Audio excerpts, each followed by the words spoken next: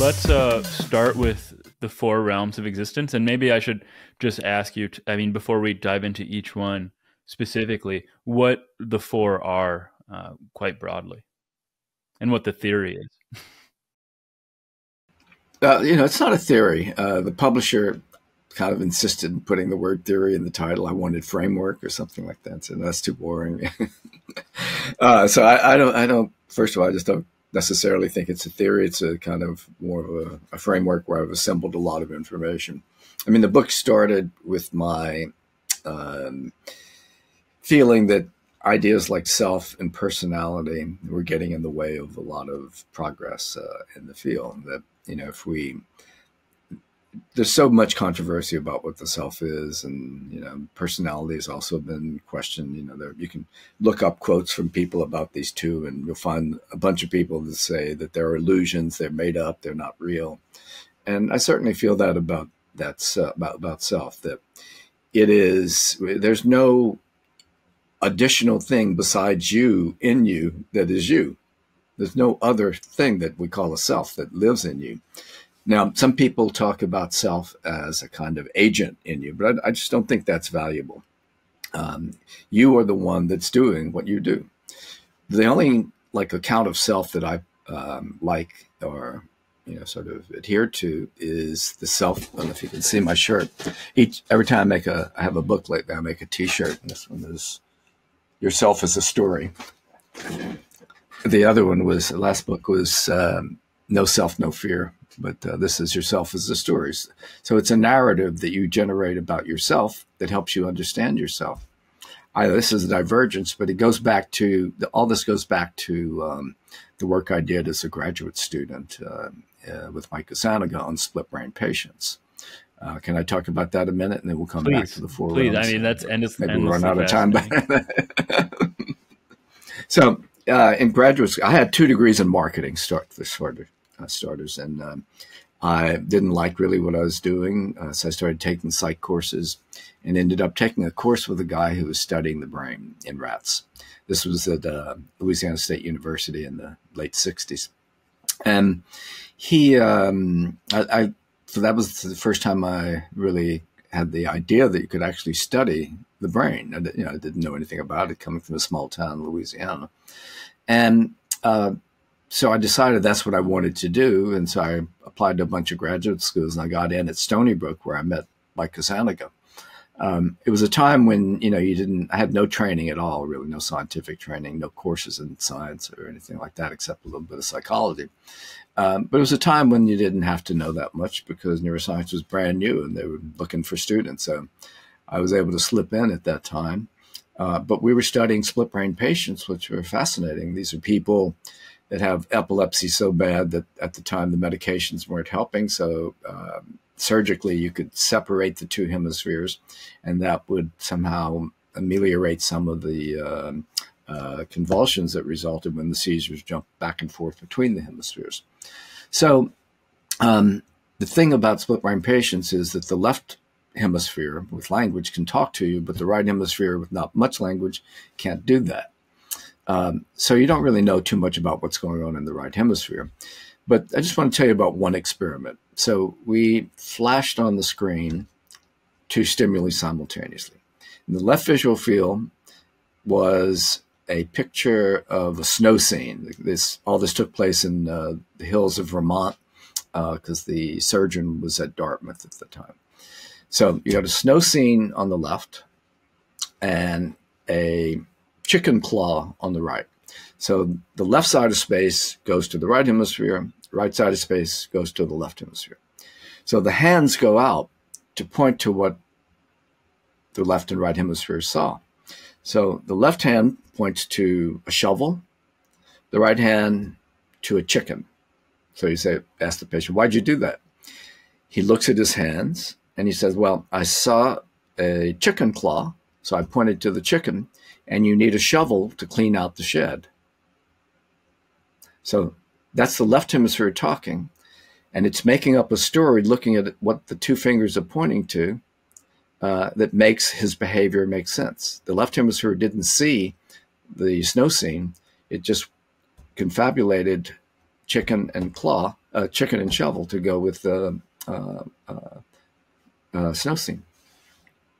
So the point is that what we concluded from this is that, this is not necessarily a consequence of having your brain split apart. It's something we all do every day, all the time. That what consciousness does for us is make sense of our lives. It's a high level kind of operation that allows us to tell stories that make everything make sense. It puts it all together for us. So in the case of a split brain patient, it's like making up a story based on unconscious information that's been generated behaviorally. But a lot of our behavior is generated unconsciously as well. And so that night at the bar, we were chatting about all this, and we were saying, well, maybe what happens is that if we all kind of believe we have some kind of free will, or that we're in charge of at least some of the behaviors that we generate. So it can be kind of disturbing if you aren't in charge. You see yourself performing behaviors you aren't in charge of, and that maybe emotion systems or behaviors that might produce these kinds of behaviors non-consciously, and require some kind of dissonance-reducing explanation. So Mike was a good friend of Leon Festinger's at the time, and theory of cognitive dissonance, which, again, you're at Stanford, right? So you know all about cognitive dissonance. I think that's where they discovered it at the time. Maybe I'm wrong. But anyway, that we produce these behaviors, cause dissonance, and we have to have some way to reduce the dissonance. And we do that by telling a story about why we did what we did. And, you're having an argument with your partner, let's say. And often, this may resonate with you, but sometimes you find that, as the thing you're saying is coming out, it's not right, but it's too late. And so you either, you then start a narration where either you apologize or you stick with your guns. It's just that kind of thing that's happening all the time. So, I decided that what I wanted to do is study emotion, and in particular, brain systems that might operate non-consciously to control our behavior, our emotional behaviors, that in humans might cause these dissonance-reducing narratives to spin out. So that's why I turned to rats and Pavlovian conditioning and spent, 40-something years, maybe longer, studying how the brain detects and responds to danger. Okay, so I forget exactly. We were talking about self and so forth. So in self as a narrative, self as a story we tell about ourselves. All right, then you asked about the four realms of existence. So before we move on to that, what I wanted to do, just to make sure that I am following so far. So what came out of the split brain work was that our conception of the self is what arises out of this conscious narrating that helps us make sense of the world. Yes, yourself is a narration that's generated non-consciously by cognitive systems in your brain, putting a lot of stuff together. And so I think all of the stuff that's been discovered about as features of self and features of personality are important. But maybe these centuries-old ideas that go all the way back to the ancient Greeks are not the best kind of concept or conception to hang all these facts upon. So what I wanted to do was to take all of this interesting and important stuff about who we are that's been discovered in the name of self and personality, and repackage them into these four realms of existence. And that's what I did in the book. So the first realm is the biological realm. So the first realm is the biological realm. Everything that is living is a biological organism, from the bacterial cell all the way through your cat and you and me, and everything else that is living or has ever lived is a biological being. Now, some biological beings, whether it's a single cell or a multi-cell organism, some biological beings developed nervous systems, and that isolates animals as a group from all of the rest of life. Only animals have nervous systems. So you take a plant, it doesn't have a nervous system. It can communicate between its roots and its leaves. It can cause the leaves to move. Leaves can move into the sun or other things. The roots can behave by finding liquids and nutrients, but those are very, very slow processes. A nervous system allows you to respond instantaneously to a stimulus, and that is the virtue of having a nervous system. You can move around in the world, you can respond to it very quickly, and it's very effective and efficient in avoiding danger and securing nutrients to stay alive. So the nervous system, all of these realms I talk about as mere realms. For example, the neurobiological realm, the mere neurobiological means things that are only done neurobiologically. So, for example, reflexes, habits, and other kinds of automatic behaviors, fixed action patterns, instincts. These are all controlled as stimulus response events. There's no internal representation, no cognition involved, no consciousness is involved. So that's what I mean by the mere neurobiological realm. It controls your heartbeat, your breathing rate, and sleep cycles, and all of that stuff non-consciously and non-cognitively. So the cognitive realm, though, and the conscious realm are both a little different. There are no physical markers that we can use. Biologically, we know that an organism is a biological organism because all organisms are. So if it's alive, it's biological. Neurobiological, we have the nervous system to tell us which organisms are neurobiological beings, because if they have neurons, then they're neurobiological beings. But with cognition and consciousness, it's a little different. There are no particular physical markers that unequivocally tell you this is cognition or this is consciousness. We have to use behavior. Now, when you use behavior, that means that you are using behavior to identify whether some process is cognitive or not. But that means you need a concept of what it is you think cognition is. So different people have different ideas about cognition. For some, it's information processing. So you get a lot of invertebrate researchers who say that, a grasshopper or bee has cognition because they process information in complex ways. But this gets to the AI argument as well. So does an AI bot have cognition, or does it just have information processing? And I would say it just has information processing. So I don't go with that definition of cognition as information processing, because it's just too broad. And cognition itself, though, we could talk about Kenneth Craik, who in the 1940s came up with, I think, a very good definition of cognition, but he didn't call it that at the time. What he was talking about is how some animals, let's say mostly mammals, I would say, have in their head a little internal representation of the outside world.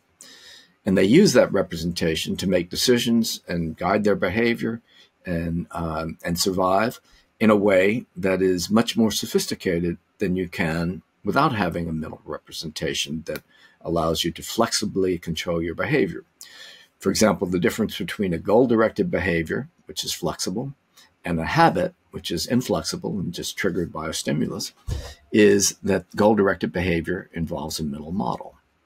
Now, Nathaniel Daw and colleagues in the 1990s borrowed a concept or a way of talking from machine learning called model-based and model-free learning.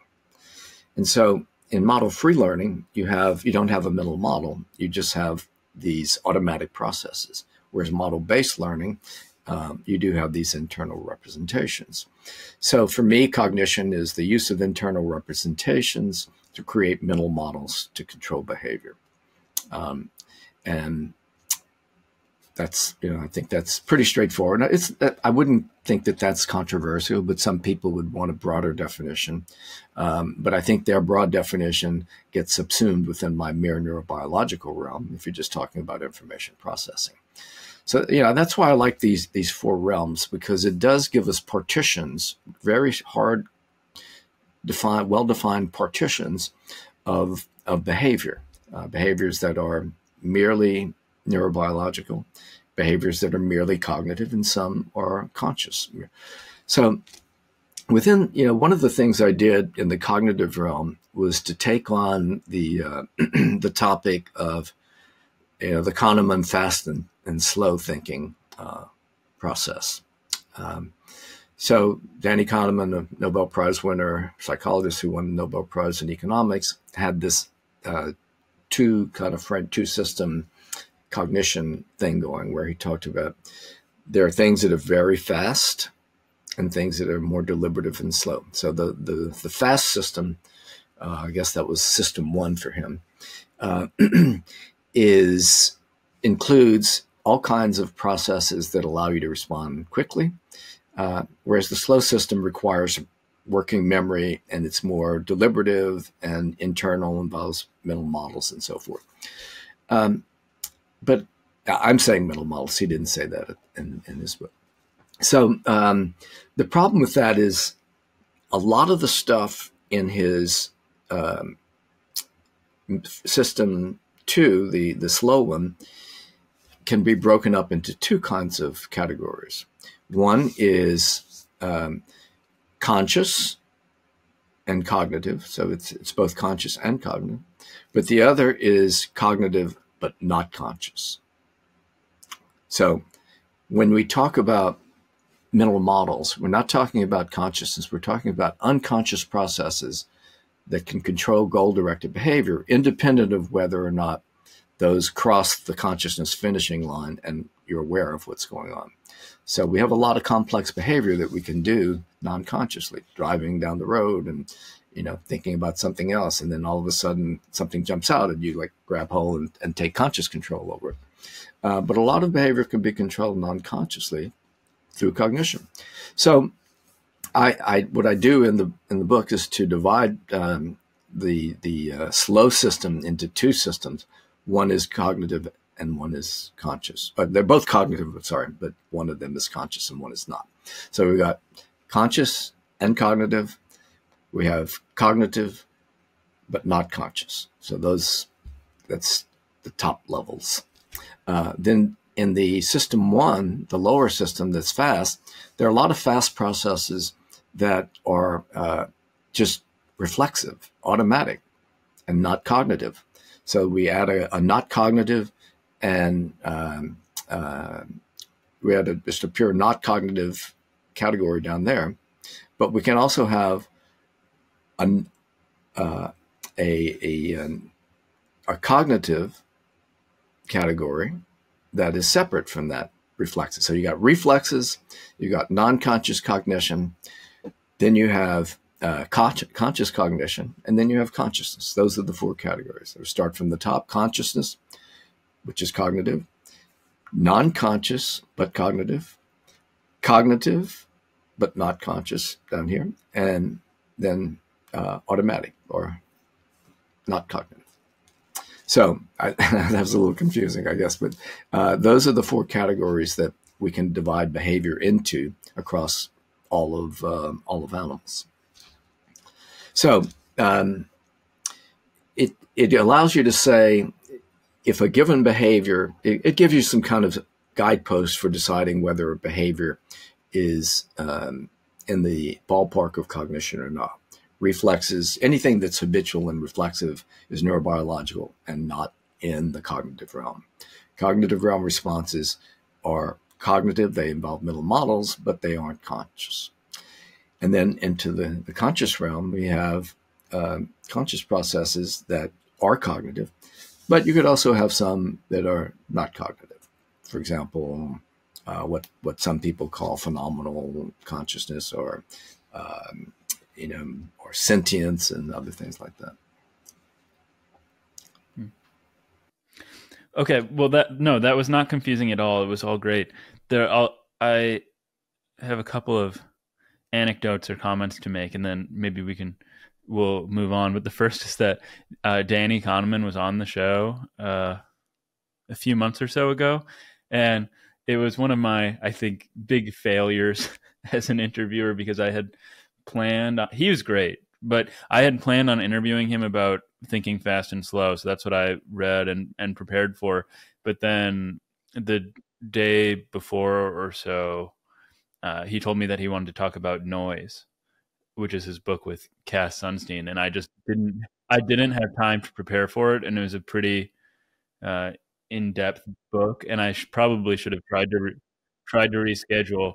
But I did my best. I think it still came out pretty well, and I read the book afterward, and it was great. But yeah, I mean, if you have a new book, that's what you want to talk about.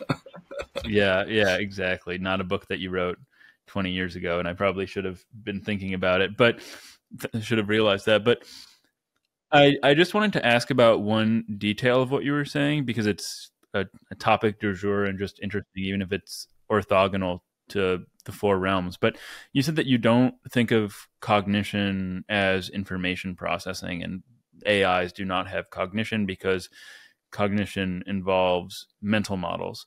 But to me, it seems like using the word mental is just precluding AI in itself, since we don't think of AI as mental, and then mental state language is pretty contentious and vexed in itself. But I can imagine an AI that does generate a couple of models and then select one that is more closely aligned with its goal. A self-driving vehicle seems like something that might be doing this. So I'm wondering if you have maybe more of an explicit way of differentiating between information processing and cognition that might preclude what a self-driving vehicle is doing.